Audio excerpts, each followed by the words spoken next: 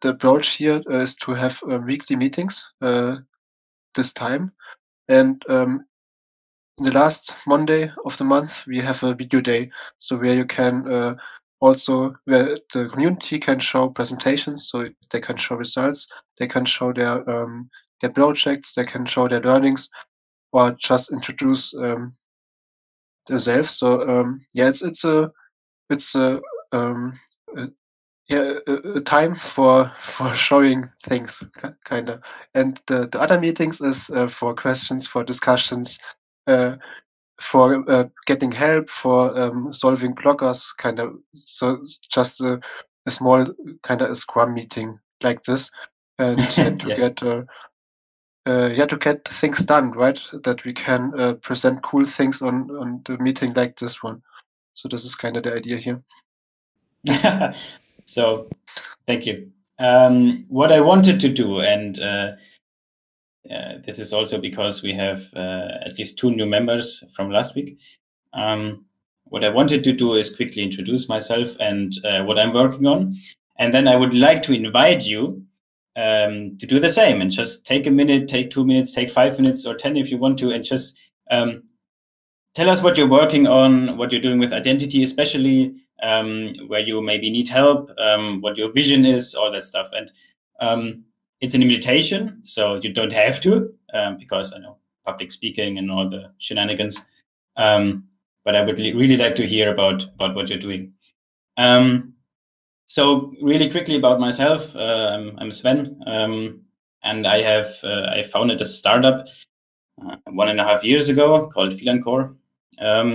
We have a really ugly website which is about to be replaced soon.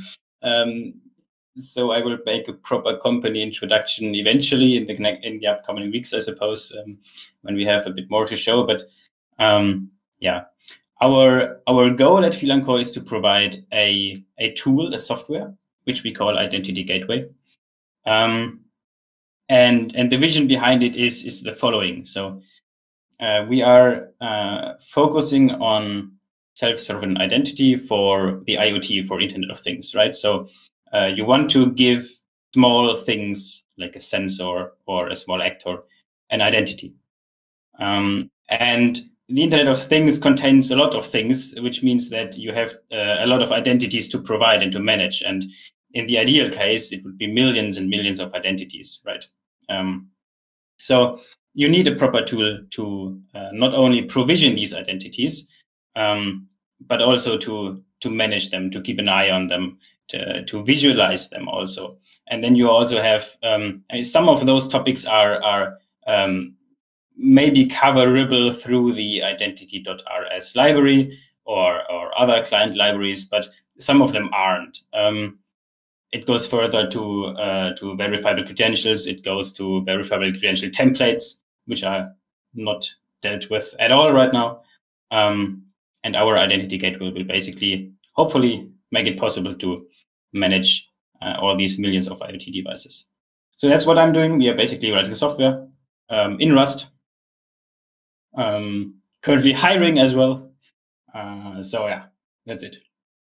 And now I would like to invite you, anybody who wants, Adam, for example, if you would like to, you can tell us what you're doing. Cool. Awesome. Cool. You have the Well, speech. thank you. Yeah, so I'm Adam. In all honesty, I'm very new to the IOTA system. I'm not a hardcore dev like the majority of people on here. I have experience with simple MERN stack JavaScript stuff and HTML, but the work you guys are doing is just insane. And I also have set up a startup last year called Croply. And likewise, our website is pretty non-existent at the moment, but that seems to be the common thing at the moment. But yeah, we work towards developing applications and things that can support sustainable development in agriculture. And IOTA is just the answer that we've been looking for. The whole system, feelers, open source, it just screams exactly the same goals that we're trying to achieve with open access to tools and resources that can empower people who don't have the finances to go for big enterprise blockchain solutions that are only suitable for the top 5%. So yeah, and having spoken to people in the community over the past few weeks, I can see the passion and the enthusiasm for everything. So we're looking at writing a white paper and developing not necessarily a commercial application or anything, but a tool that can enable the agricultural industry to make use of digital identity for things like border control and authenticity of produce. There's big issues in the agricultural sector with seeds and inputs and fertilizers that people are selling fake things on the market, and digital identities can solve this problem and empower the farmers to basically provide verification of what they're selling, and it just creates a safer, more sustainable system. It's early days for us at the moment because we're just getting involved with the IOTA community, but the enthusiasm's there. So as we learn and we get to know you guys more, hopefully, I hope we can make a difference as well. So yeah, that's about it. That's the basics. Sounds awesome, though. Sounds a bit like there's some collaboration opportunity here as well, because you're going into similar-ish directions than we do, actually, because you want to provide some tooling as well, right? Yeah, when you were talking just now, I was actually very interested in that because sensors in agriculture are massive, and especially with the rise in LoRaWAN access and things like that, especially in Africa and Asia. Sensors that have digital identity can just transform the verification and validity of these rural agricultural systems that don't have all the advanced tech and connectivity. So yeah, there's definite potential for collaborations. Sounds awesome. And hi, Eric. Thanks for joining. Herbert, do you want to introduce yourself? Yeah, for sure. Awesome. Actually, wow, Eric's here. Hey, Eric. I got introduced to IOTA in 2017 through Eric, actually to a friend, a communal friend of ours. And they've kind of been following IOTA from the sidelines, as much the tech as the price of the coin. But I'm really, really excited to be part of this team because I've been for the last year. So I left my job over a year ago and really am looking for a new direction in my life. And long time ago, I was a programmer, and now I'm getting more and more interested in the technical aspect of being in IT. Until a year ago, I was a kind of IT/operations manager for a home healthcare company here based in Vancouver, Canada, and we spread out all over Canada and the US.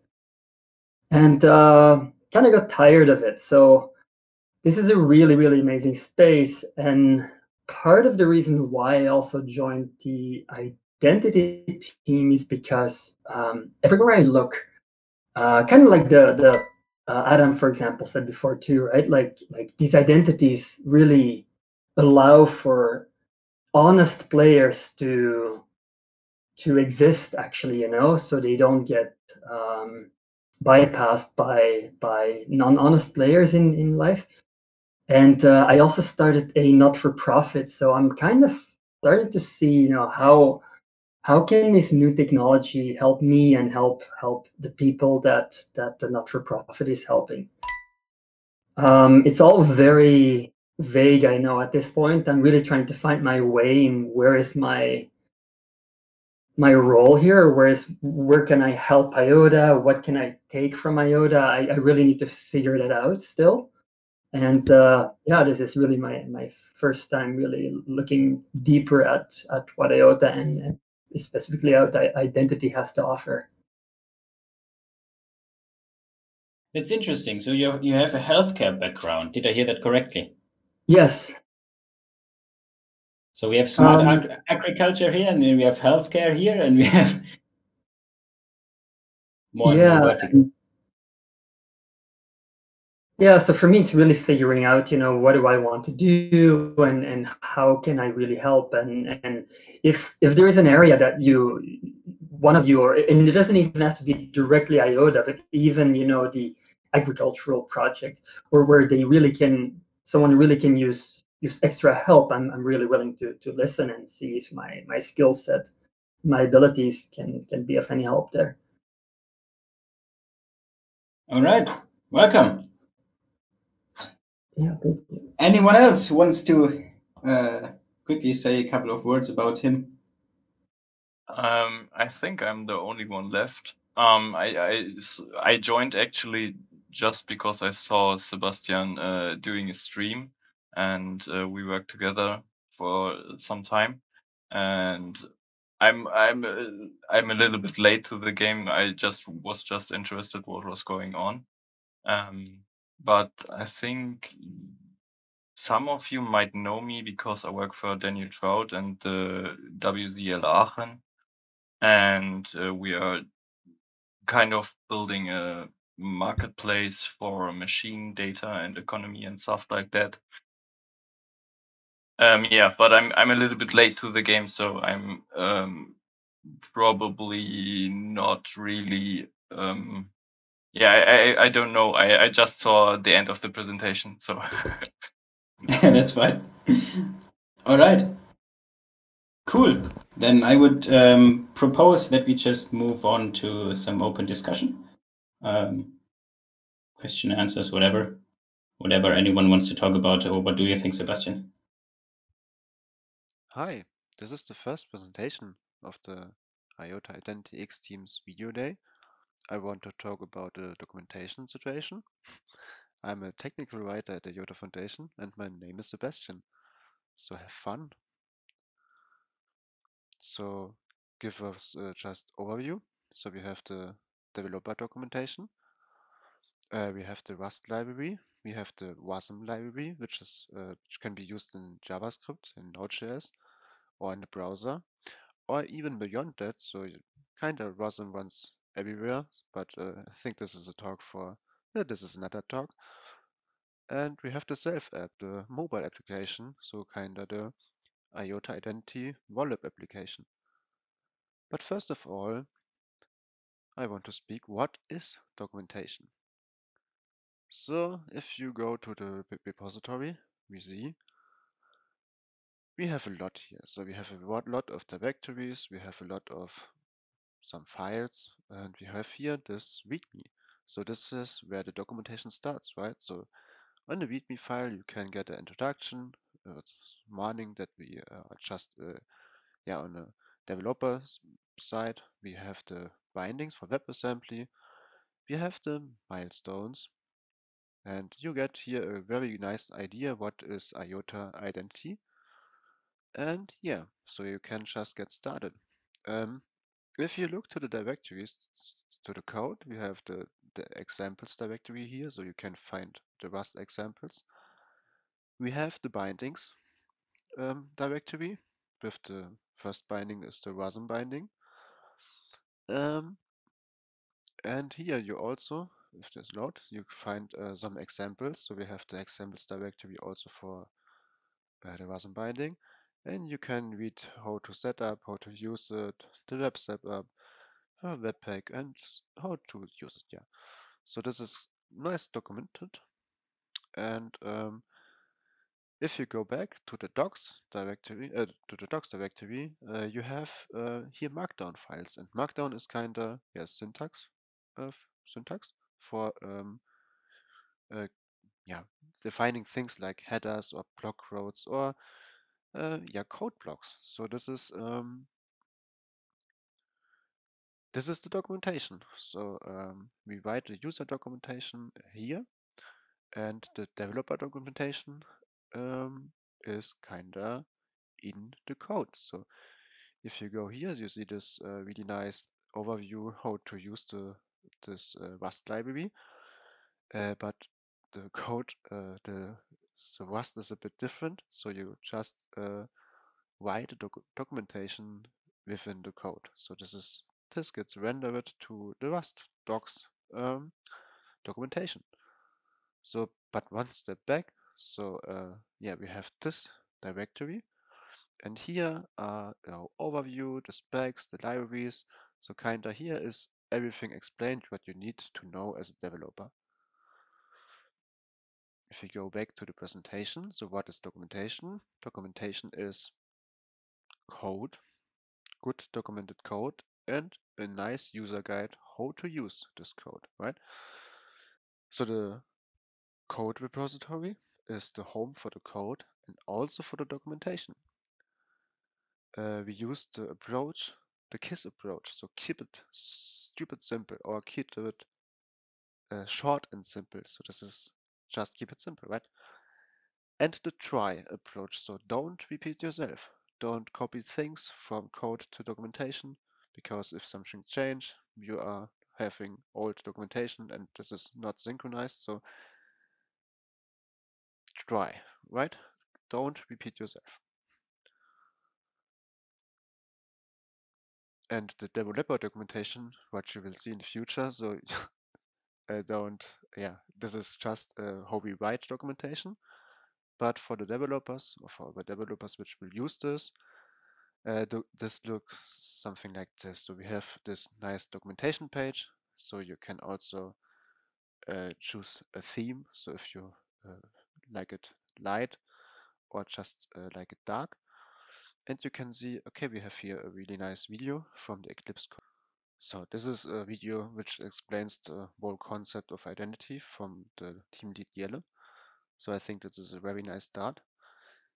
And yes, this is kind of the same directory folder. So you have the version getting started, and this thing are just consumed by the code. So this is the README file which you've seen before, right? So we don't repeat yourself. We just use the code style, the code and documentation, which is already here, and combine it together and surface to this very nice website, right? But this is not released yet, so yeah, this will come soon to you. You can read this here, and you can use it with MDBook to serve your own version of this page, which just using MDBook serve. So if you run MDBook serve into the folder, the root folder, you get this nice information page. Okay, let's get back to the presentation. So we have this developer documentation, and the developer documentation will be accessible on identity.docs.iota.org. And it's nothing like rendered documentation on the website. Nothing more. Okay, let's get to Self. So what is Self? Self was a proof of concept by the IOTA Foundation, and it's an identity wallet application. It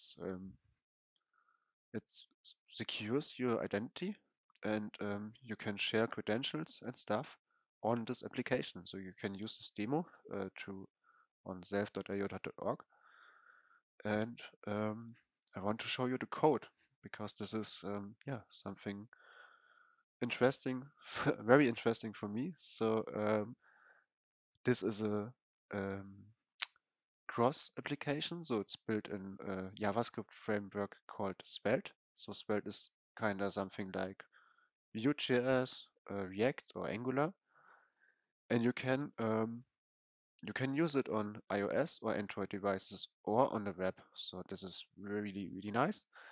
Here are some instructions how to set up, how to build application, and get started with it. We don't have a docs folder here. This is something we will focus in the future. So currently we are very we have a focus on Chrysalis and not on the here an identity on the self app. But I really like to improve the documentation overall. So, but we need help from you from the community. So if you are interested on setting up the self application and learn more about it, and also write some documentation, feel free to reach out to me, and I can help you to set up the docs folder, to set up the MD book, and that you have a really nice page like the page you see before. And we have yeah, a user documentation or a developer documentation for the self application. That would be really nice. So yeah, feel free to reach out to me or to someone from the IOTA Foundation. Uh, this is the next topic, the IOTA X team. This is a very new initiative from the IOTA Foundation and the community, and it's to combine the forces, right? So and focus on your goals. So we at the IOTA Foundation have some goals, mostly for our industry partners, and we like to also focus on your goals, right? So for community goals, and the X Teams is the perfect way to do this. So you can create an issue or a goal. So we focus on your goals, right? So you can create a goal like I want to use identity on my microcontroller, or I want to write a native Android application with IOTA Identity, or I want to write a C binding, something like this. So this X Teams is here to to help you and to get these goals done. So we building small teams, small groups with community people, or with a mix of community people and the IOTA Foundation, and try to get this goal done and reach the goal. So we have this in the IOTA community called X Teams IOTA Identity repository. So this is here's the IOTA Identity Experience Team explained, some goals listed, and here you can just go to the issues tab, and you see here we already have some goals. So some are from my side, some are from the community. So the C binding, for example, is from the community. And yes, you can just create a new issue and say, okay, I want to create a goal. And yeah, this is my goal now. So you can be creative, or just okay, you want to log in on a website with IOTA Identity. So log in on web. So now you need a nice description for it. I will do this in the future or after this talk. And you can create it, and you will see it on the list, right? So you can see here, log into web. And yeah, if you want to join the X team, so we have in the Discord a really nice channel where we can talk about the X team members. So if you want to join the X team, just go to new issue and create an application. So this is a initiative application. So you just have some questions for you. Are you a developer? Are you a tester, writer, or designer? Some of your skills. Why are you join the X teams? And just to get to know you. Okay, so the future X teams. So this is kind of the now situation, and it's kind of the future X team portal. So I want to make here a website from it. So kind of like this here. So we have a blog, meetings, members, and tools, and that would be really nice. So we have the identity blog from the IOTA Foundation blog with the identity tags here. We have some cool tools where you can create a DID directly with WASM, but it's very ugly right now, but it's just a test, so it's just the beginning, right? And yeah, I imagine this page to have a focus on the goal, so you see the goals and the people working on it. you see feedback, so you can or you can give feedback to the goals. So if you have ideas or you found a bug or so, you can just say your feedback also in the Discord groups. You have a page with developer tools like this create button, and this is kind of this is a spelled component which you can also use in your application. And this developers tools can expand, of course, in the future. And we have the developer blog, which I really like. So the idea is to have a blog in the GitHub, so everyone can create a blog entry after a successful merge, of course. So you get we have a log with the X-Team champion and we as the IOTA Foundation just watching, just reviewing the blog entry. But then it gets published to the X-Team portal website.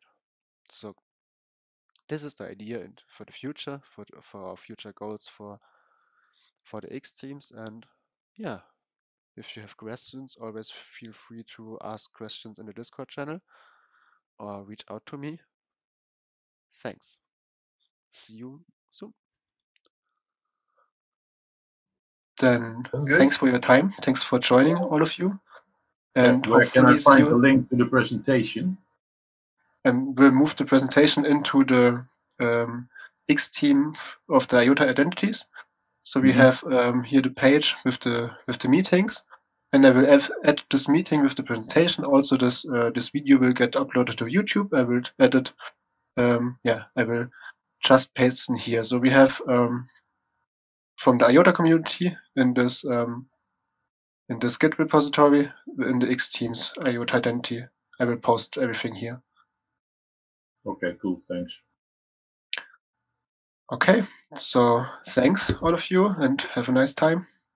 See you next week. Thank you. Have a good evening. Bye-bye. All right. Thank you. Ciao. Bye.